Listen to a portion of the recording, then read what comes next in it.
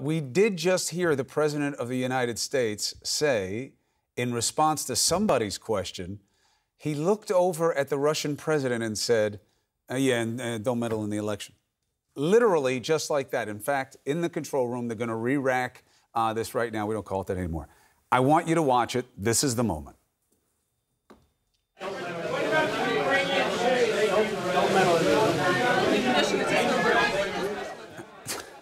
Listen.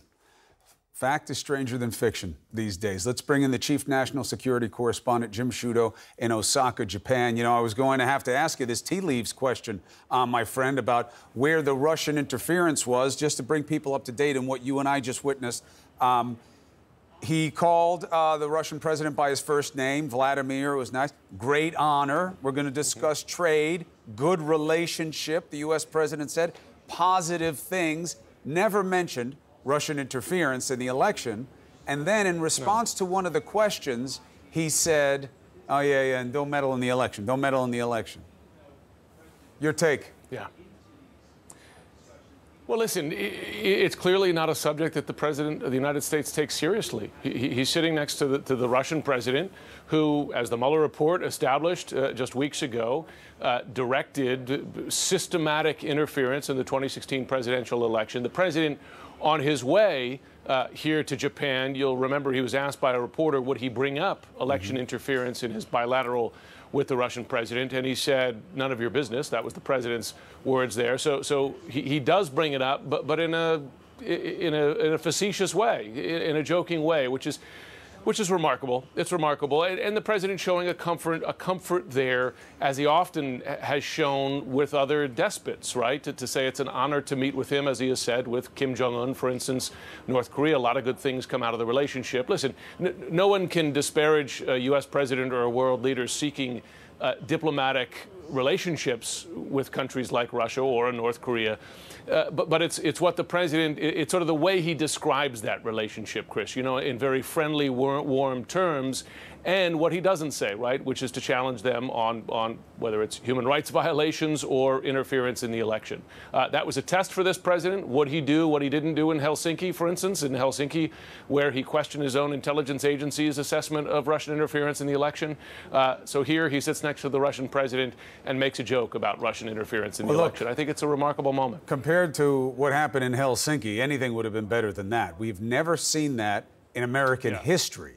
A U.S. president side with an inimical force, and that's what Russia is when it comes to the context of what they did during the election, and to do so over his own intelligence people on the world stage. We've never seen anything like it. Let's bring in Max Boot and Ron Brownstein. So, Max, look, nobody expects this president to go heavy about Russian interference because he thinks it's bad for him and he believes it's now a game of gotcha. He can't own it. He can't put his hands around it. But to treat it the way he just did, forget about what we think, forget about media perception or even political analysis. In terms of strategic thinking with a power like Russia, what does that mean?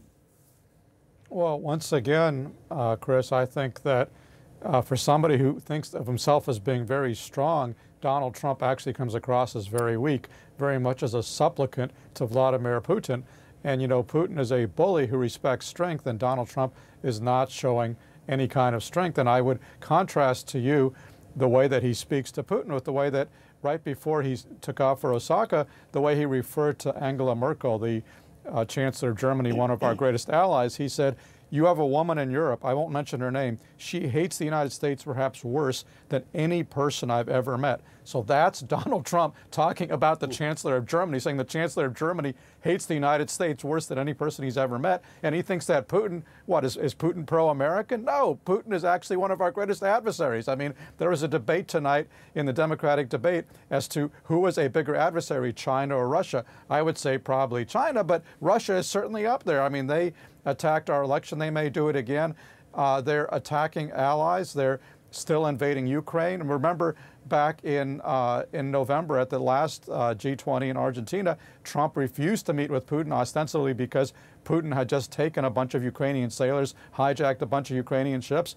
Well, those ships haven't been released. Right. Putin hasn't done anything to justify this kind of outreach, but there's kind of a sense, perhaps, that Trump feels empowered to reach out to him again with the conclusion of the Mueller investigation. You know, then, Ron, it becomes a question of, well, how much does this really matter in the upcoming election? We know the issue matters, and we know that it's going to matter because if they interfere with the election, it'll be something that we have to be concerned about in terms of the nature of compromise of our democracy. But it wasn't mentioned in the debates tonight, and not last night either. Yeah. Nobody comes after the president for it anymore. Is this just one more aspect of his Teflon disposition?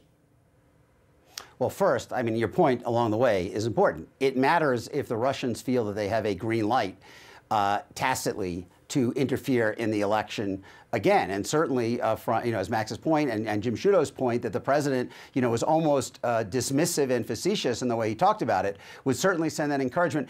Look, it didn't come up tonight, but I think that the president's relationship with Russia will be an issue in the general election.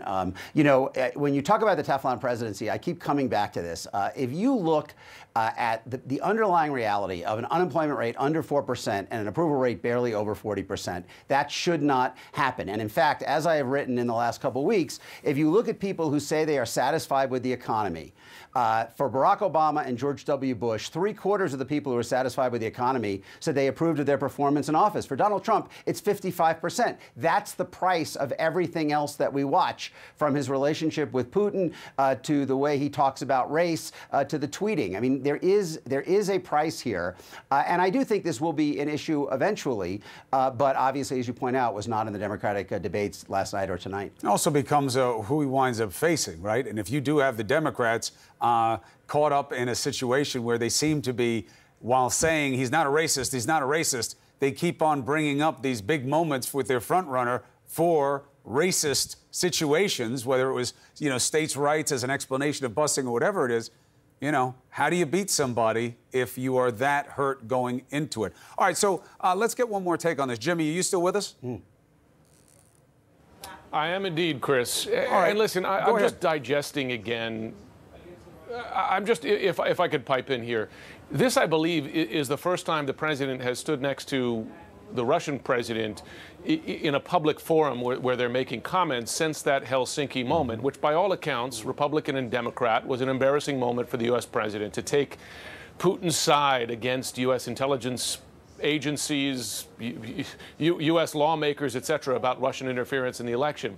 So the first opportunity to correct that, to make a tough stand, to choose country over politics, perhaps, and the president makes light of Russian interference in the election. And that is a remarkable moment. It's a moment for this president and really for the country. And keep in mind, Chris, it's not just the words, right? Because we know this president has not made a priority of Russian interference in the election. He's had one cabinet-level meeting, on election security. His chief of staff told the former Secretary of Homeland Security not to bring up election security with the president because he associates it with somehow demeaning his election victory in 2016.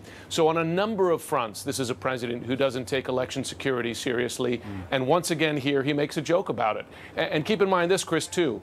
It's not a question of whether Russia will attempt to interfere again in 2020, at least in the view of U.S. intelligence agency. It's just a question of to what degree and how they will attempt to interfere. That's the view of U.S. national security establishment, and the president made light of it again. I just don't think we can underestimate what a moment that is for this president. Yeah. I mean, even our banner right now, Trump offhand comment to Putin, don't meddle in election. Offhand is actually giving it more credit than it deserves. Jimmy, Max, Ron, thank you very much.